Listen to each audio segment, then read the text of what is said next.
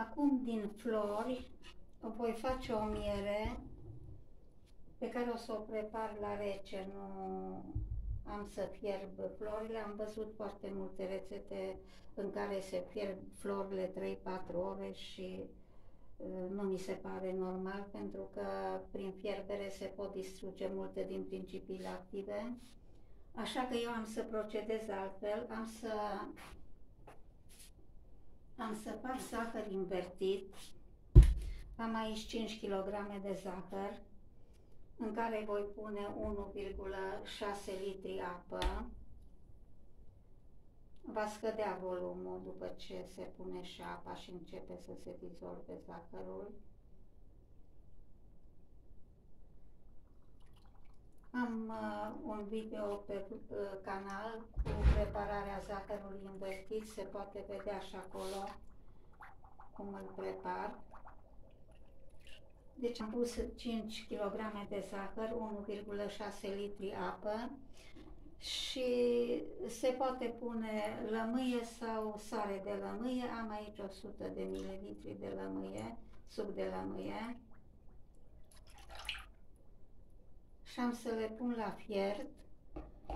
În momentul când începe să fiarbă, apare spumă destul de abundentă.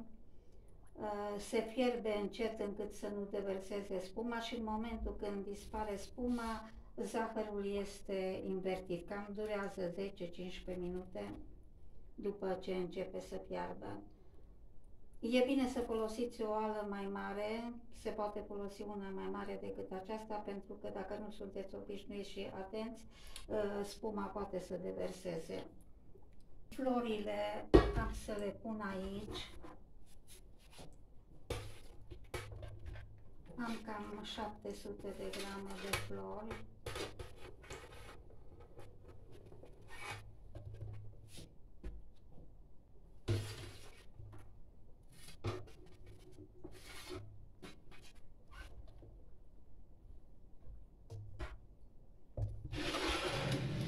Și aștept până când se face zahărul invertit.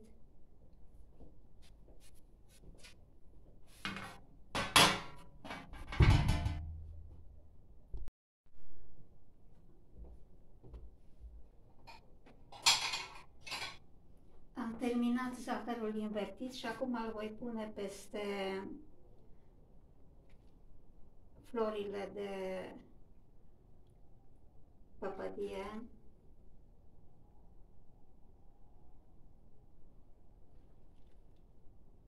Deci pun zahărul invertit cald.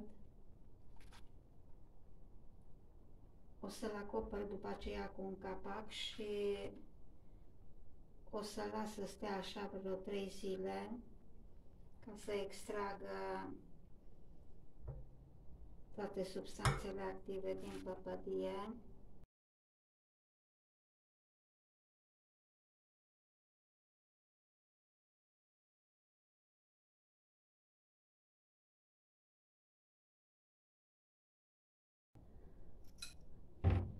Cuisoare.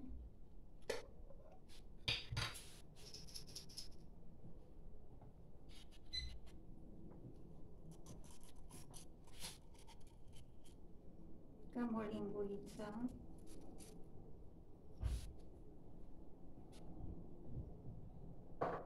Cuisoarele sunt și un stabilizator foarte bun, antioxidant.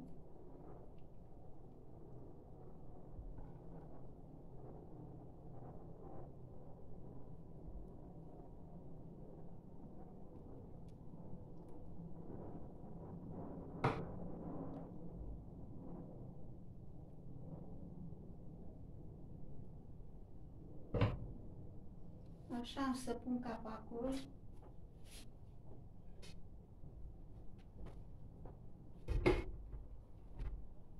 Îl acopăr cu niște prosoape și apoi o să pun și o pătură mai groasă încât să stea până cel târziu mâine seară cald.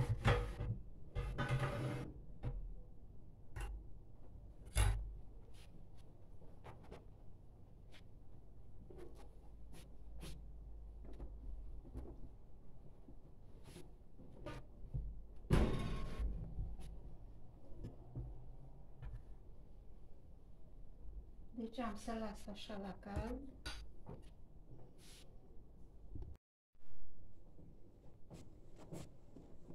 Am lăsat 2 zile, încă e cald, cred că e suficient.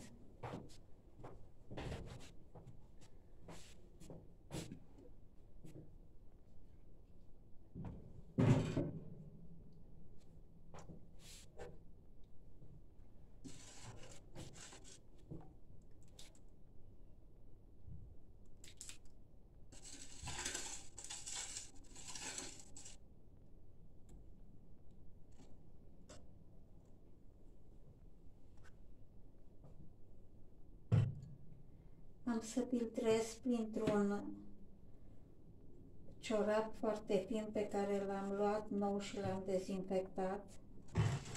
Merge mai bine decât în tifon.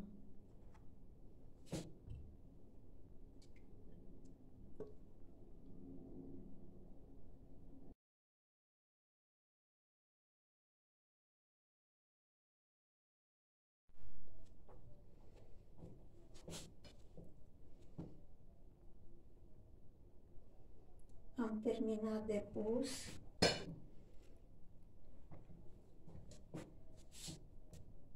E ultima cantitate.